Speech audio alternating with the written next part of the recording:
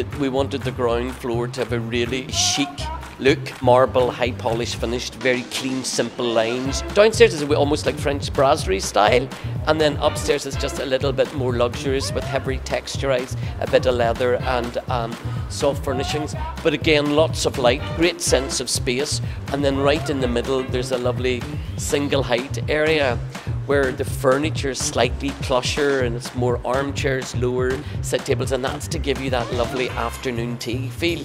And then we go to the 23rd floor and we have the observatory. There will be no other room like it in the whole of Ireland. It is a room with a view.